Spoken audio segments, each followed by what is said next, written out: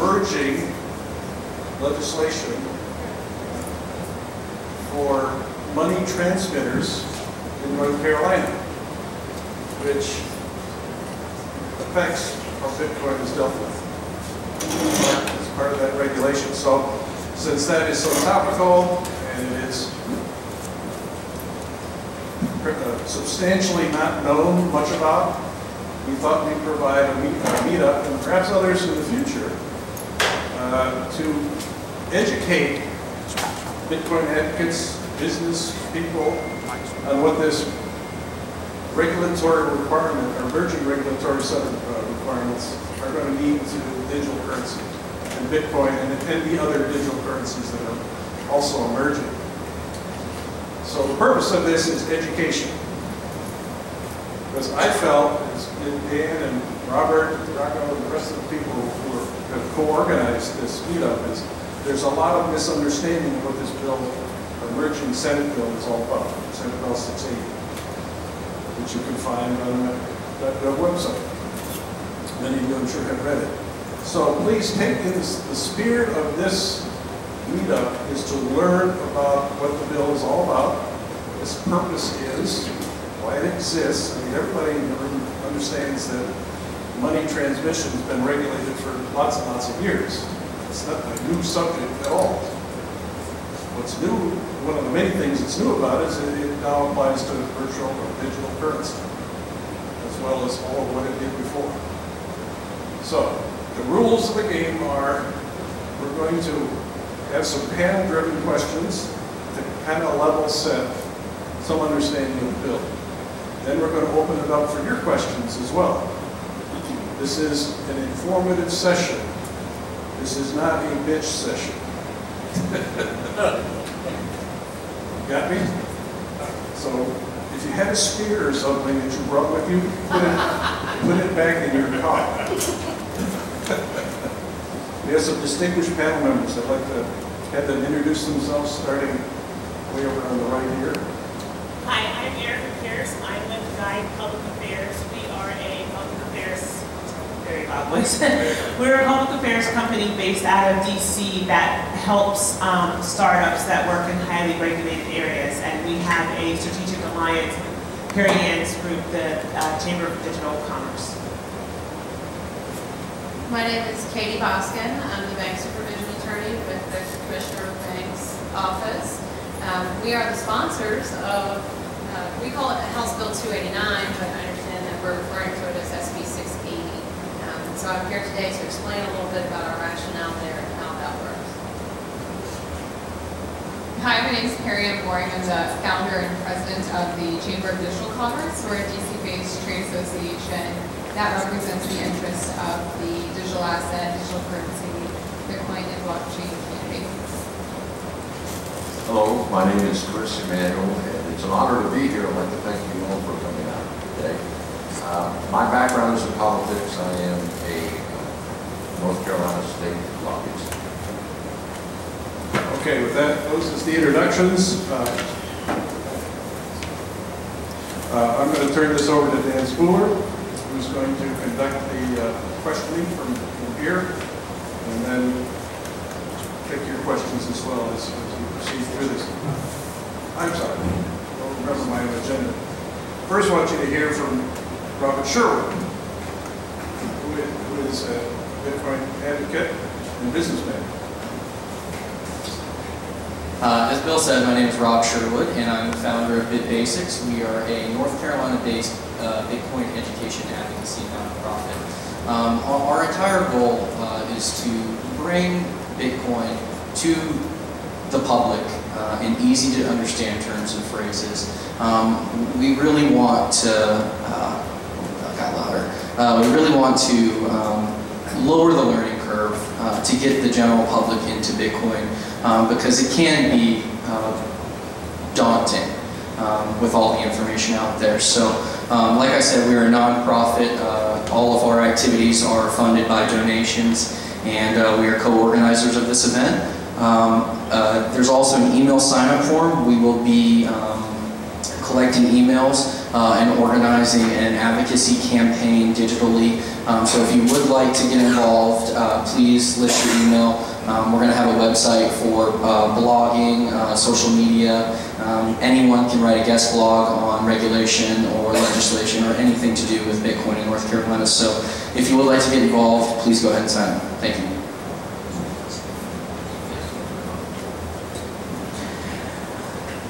Okay, again, thanks everybody for coming out. My name is Dan Spooler, and I'm going to be moderating the questions section tonight, and then we'll move forward to the audience questions after we're done with the Q&A.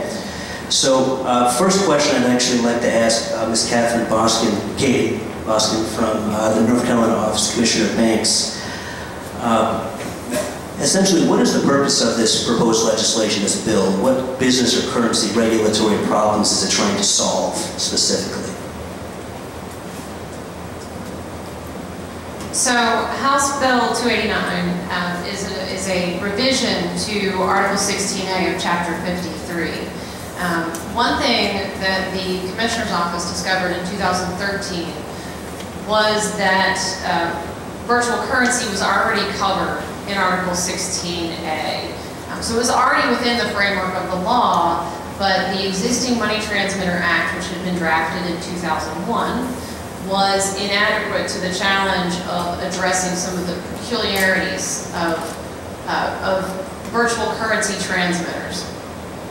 Our office discovered that in trying to address applications that we were receiving, that the 2001 law didn't provide the flexibility that many startups needed to make a go of their virtual currency transmission activity. Neither did it have the clarity that we felt was necessary for the industry to understand what their regulatory obligations were. So to answer your question specifically, Dan, 16B attempted to draft some clarity into the Money Transmitter Act to clarify what companies are in the scope and what companies are out. I know that there's a lot of questions about whether minors, for example, or end users are in the scope of the Transmitter Act, and the answer to both of those is no. They are not within the scope. Neither are companies who do not profit from the transmission of virtual currency. Those actors are not within the scope either. However, virtual currency exchangers, those companies that exchange fiat currency for virtual currency for profit, are within the scope, as are wallet providers, hosted wallet providers are also within the scope. So 16B, the purpose of House Bill 289 or Senate Bill 680 was to clarify those provisions and then also to build in some flexibility into the applications process and into the regulatory process. Thank you. Thank you. Perianne, we see throughout the country different states tackling different regulatory issues, specifically California, New York, and now North Carolina. What are other states doing at this point from the perspective of the Chamber of Digital Commerce? It can be very confusing for companies that are regulated under the Money Transmitter Acts. This is one of the biggest issues facing the digital currency industry. There's all sorts of business models in this space. Some of these business models are very clearly money transmitters, and they have to, one, register with FinCEN on the federal level, and then they also have to register in every single state that they have customers in. Not every state that they have an office, every state they have a customer. And we're dealing with digital currency. Now, these laws were written long before the internet even existed. So it's now truly time to start updating some of these rules and regulations for these new types of business models. I will say I have traveled the country and I've worked with a number of different states who are trying to figure out how to regulate these new business models. This is not an easy task. North Carolina is doing a great job of putting together a regulatory framework, and many companies in this space have been very vocal that this is a better approach than what we've seen in other areas. One example is in New York. So New York was the first state that put forward any type of regulatory proposal. They did this through the regulator, the Department of Financial Services. California and North Carolina they're going through the legislative approach. What New York did was they drafted a BIT license, so it's a regulatory regime specific for virtual currency. North Carolina is amending the existing Money Transmitter Act The Chamber does believe that this is a much better way to regulate virtual currency because it's a lot less onerous than drafting completely new regulation. So Chris Emanuel, you lobby downtown a lot with the legislators down in Raleigh, and so you're pretty well versed on how they handle the issues down there, and you have a history of working with some tech-related industries like UAVs, drones, other tech-related industries. What direction do you see the state legislature moving with regards to this proposal? Who would stand to profit and lose, in your opinion? Well, that's a very interesting question. First of all, let me say this. I personally see House Bill 289 coming to an end at this session. Now, why do I say this? Because the General Assembly has been in session now for quite some time, and they're anxious to get home, and I think that the budget is taking a lot of their time. I will also say, talking about this, that it would probably do the industry better, in my opinion, if this bill would die now and there would be an opportunity to revisit it starting January 1, where there could be a lot of additional things that happen. Now, who stands to profit? That's interesting. It just depends on who you are. And let's take the exchanges, for example. And we can break them down into two categories. An exchange that has the financial background can afford the $250,000 net worth. But those that do not have that are starting up, may have to find another way to do that. Now, the question is this: should we restrict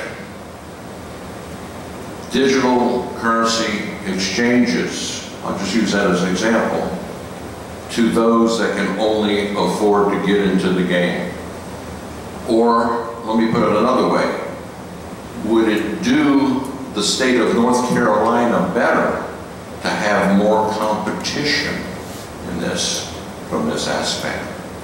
Also, you can look at in 16A, broker-dealers. Of course, I'm not an attorney, but I know that they're probably subject to, I'm not sure if they're subject to all of 16A or B, but there is some sort of exemption from what I read in there.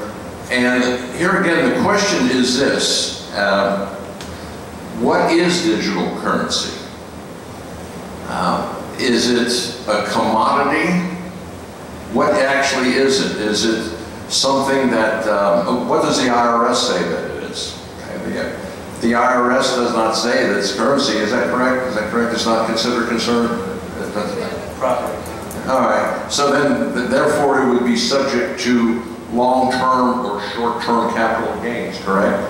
But if you sell shares of something, according to the SEC, Law 1933, 1934, my understanding is it does then become a security. So, who stands to benefit with this? I think the question, Dan, would be better this: let's have legislation passed, let's pass this bill where competent people can get into the game after we have the safeguards to protect the public. Now, here's one other question, and I don't know the answer to this. Maybe if there's a broker-dealer out there, they can tell me this. As a broker-dealer, if you're subject, or you wanted to work Bitcoin or some other digital currency, could you then be subject to a less restrictive net worth requirement? Could you also possibly become a member of SIPC, Securities Investor Protection Corporation, which in turn would safeguard up to $500,000? Am I getting you along with that? No, so let's get some, let's get some opinions on the panel. Yeah, Let's okay. take Arika or Katie, any thoughts on She knows this? much more about than I do, I'm sure. else like to take this? Yeah, Right, Dan, if we can narrow down the... Yeah, well, the question originally was, what direction do you see the North Carolina State Legislature moving regarding the current bill that's proposed? I mean, realistically, do you think it's going to happen the next couple of weeks? Are they going to punt it to the spring? Or is it, what's your thoughts on that?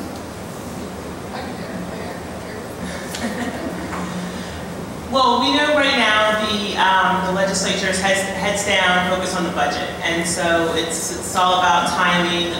As you know, Chris said, they're ready to end their session. They're tired, so it looks like the bill may not make it out of this session, but you never know. They could, clean up the budget in the next couple of days and focus on some last-minute items. And we've been told that this is a priority piece of legislation that they would like to move this session. But it's in politics, as we all know, it's sort of it's always $1 million question: will it move? Will it not move?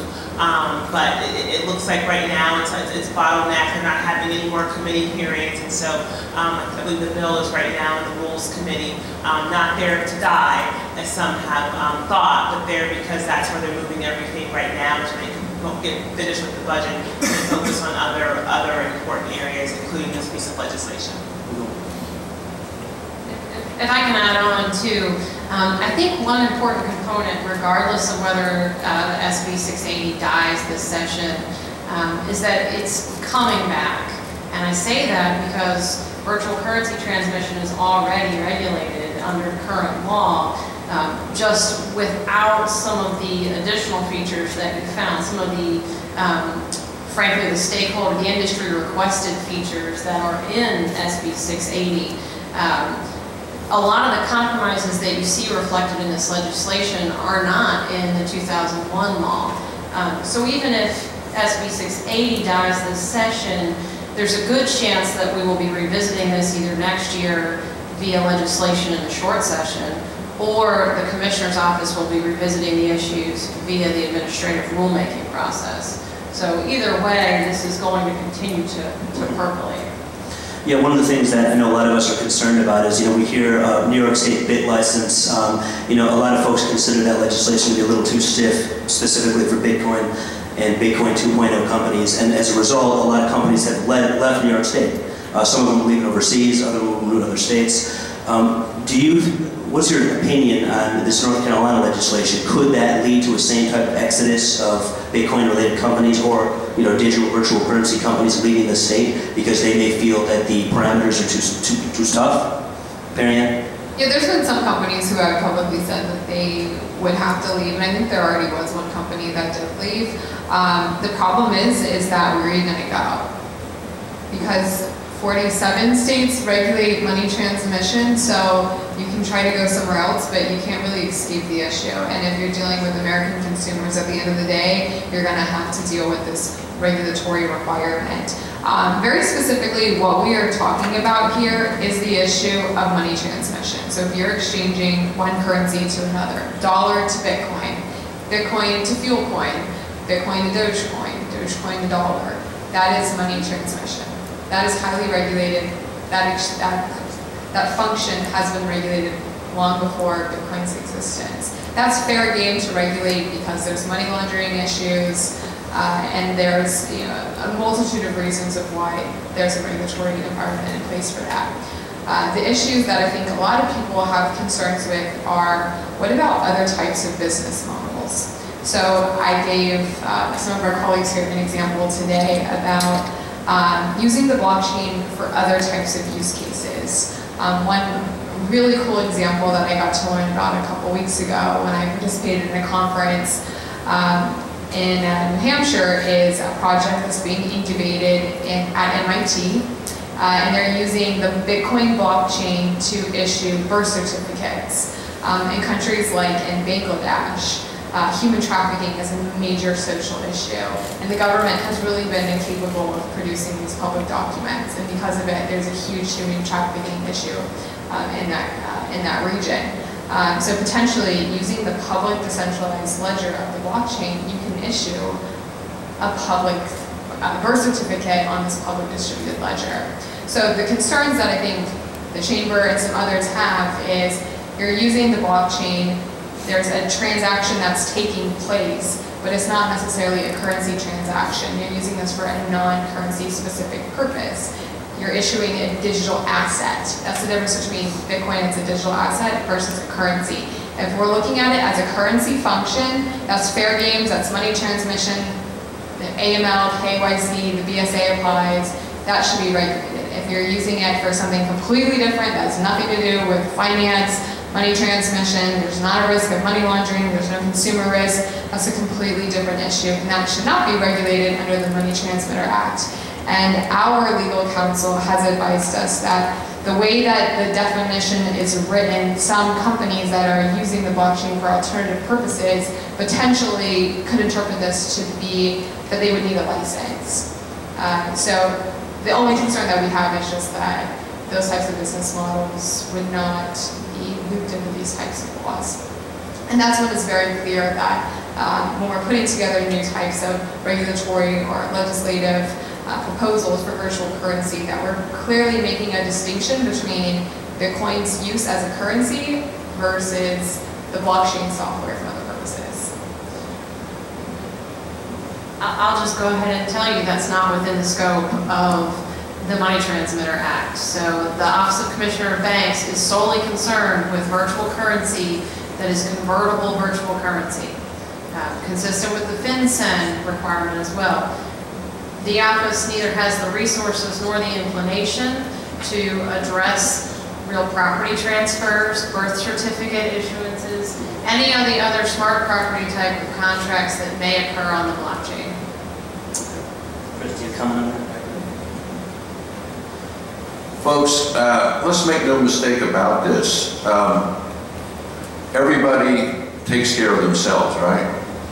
Now, the banking industry, this, in my opinion, is a potential threat to the banking industry. When you pay your Visa card and your MasterCard, whatever they get, 1.5% or 2.5%, whatever it is, everybody takes care of their own business, right?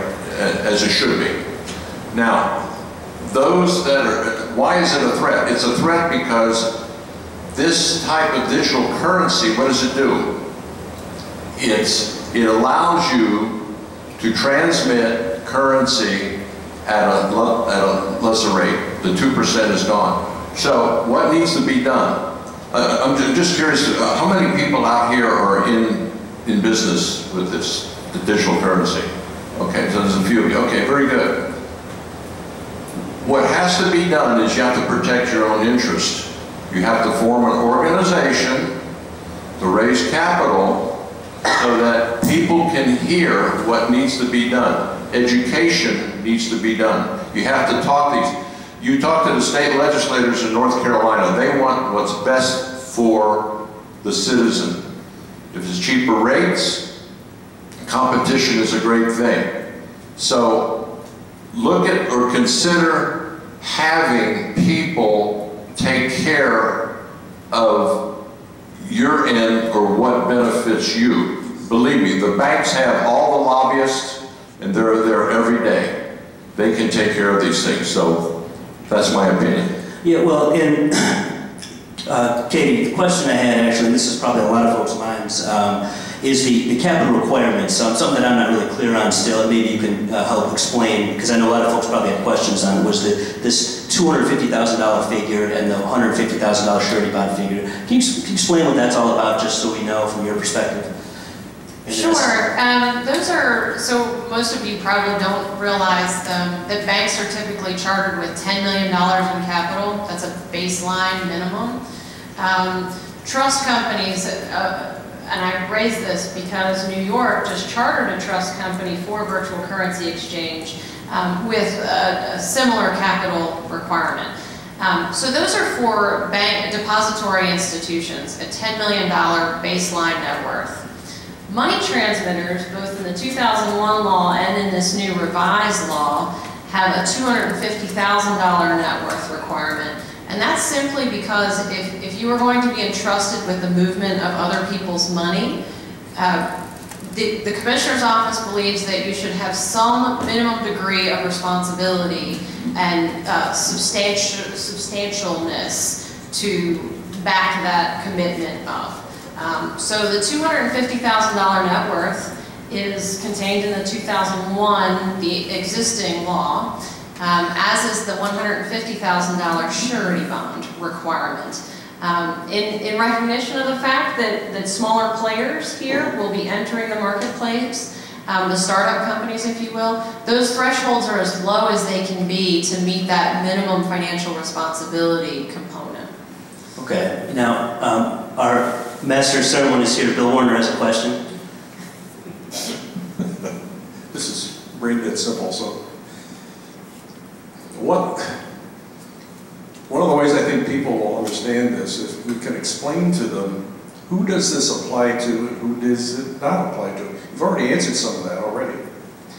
So, and this simple-minded view of if I buy Bitcoin, I'm a consumer, I buy Bitcoin and I go buy something with it and they take it out of my wallet.